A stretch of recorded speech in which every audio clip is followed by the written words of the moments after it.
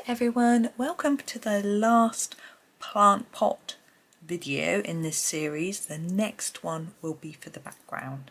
So we have our little trailing plant. I love this little one, so cute. It's very similar to this one. We can see some of it here. I need to make sure I do it different colours. I'm really tempted to do it the same colour because it's my favourite green.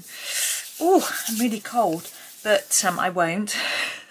So let's choose some colours. Yeah, let's do this combo. I like this combination of colours. This is the Juniper green. Okay, we're using Faber-Castell Polychromos. I often forget to tell you in this series as to which I'm using, but it should be always in the description. So just giving it a bit of a sharpen. We're going to do the base of each of these in this colour. I haven't decided what colour I'm doing the pot. Obviously blue. Should we do the pot orange? No? Okay then. You could. That would be, I dare you. Do all your pots blue and one orange. Oh, that would drive me crazy. I don't know about you. I'm trying to just darken up actually these bases. I want quite a... The last one we did yesterday, you can't see. I didn't quite get the contrast enough between the two colours, so I want to make sure I do that this time. I want to see that that base is really dark. It's gone over all cloudy. I need to go out. I don't want to go out if it's pouring with rain. I don't mind being out in the rain. We have to get used to it in the UK. It rains a lot. But I've got a lot of stuff to take into town. I'm taking a few bags of bits to the charity shop. So I don't really want it to get wet. So we'll see. If it rains, I guess I'll just have to stay in and do more colouring. Oh dear, what a hardship. I haven't had any work for quite a long time, the freelance writing stuff. I think it's tricky. This websites I write for have affiliate links in for people to buy things, and people in the UK aren't really spending money at the moment. This is earth green. This is like a grey green. I'm going to just finish off. I'm going to go over that, try and blend it in, but I still want to make sure it sort of fades to the end.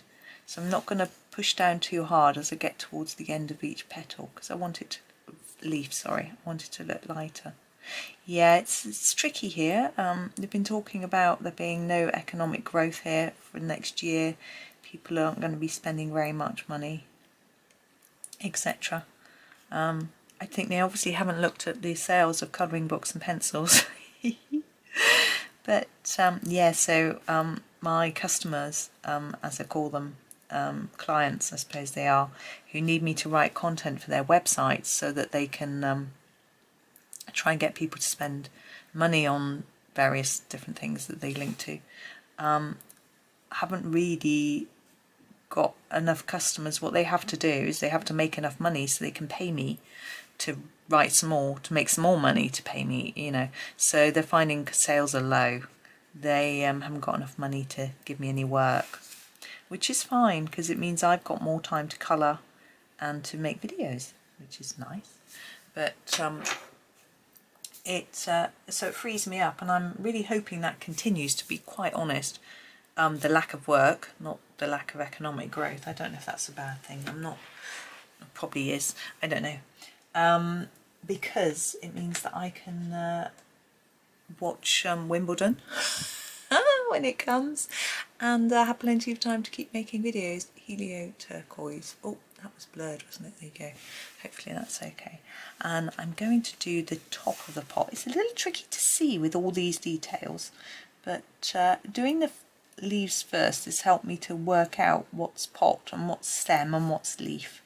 So putting down more layers near the edge and a little less in the middle. I'm just going to work at that until it looks okay to me. I think sometimes it can be very tempting when you're colouring to just put some colour down, then finish, and then go to the next colour. I try to remember, sometimes I'm impatient myself, to, like I've done that, I'm going to just look back and think, well, is that okay? Well, no, I've got a little gap here, and it's not dark enough compared to that. So then go back over it again, you know, build that colour up a little bit. You can obviously sometimes we'll combine several colours as well, but even if you're just using the one colour, spend a little bit of time just making sure it looks how you want it. Now we've got the main pot. Now this is the main bulk of the colour, our very last bit of blue. What colour should we do? I'm thinking this one. Gosh, I'm going to have to get a cardigan in a minute. It's called Cobalt Turquoise I'm going to use. I'm going to start on this side because it's easier. We've got all this blah blah blah blah going on over there. That's an official term, by the way, blah blah blah blah. So I was seeing that Johanna Basford was posting on Instagram, which is quite fun the other day. She's been posting a lot of things like handstands and rock climbing and things like that, but she did say that the reason she is still drawing, but she isn't allowed to show us what she's doing, so she's having to post other things instead, which I think is fair enough. I think her publishers get a bit cross if she reveals too much of her book too early. I don't really know why, because surely if we see it we're going to get more excited, but you know, I don't know. But so there we are.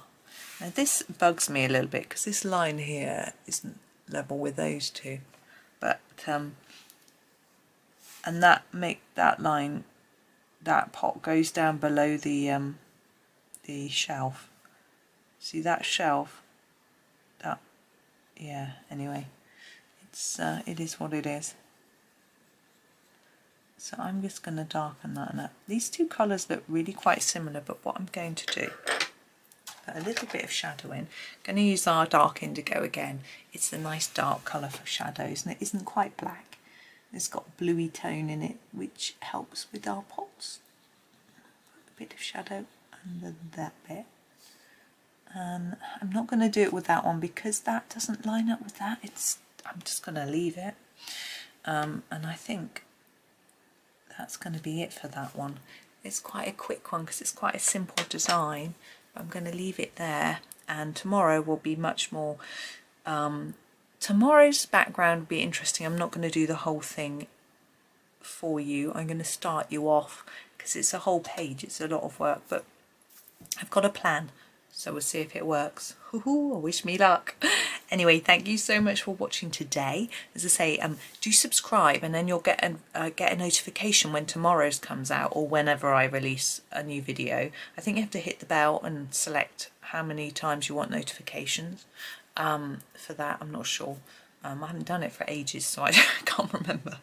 But if you do that, then it also helps support the channel. YouTube will show this video to more people if it gains subscribers, so it just means that more people get shown colouring things, and hopefully more people colour, which is really lovely. Anyway, thank you for watching. Hope you enjoy the rest of your day, and as I say, tune in tomorrow for the background. So happy colouring!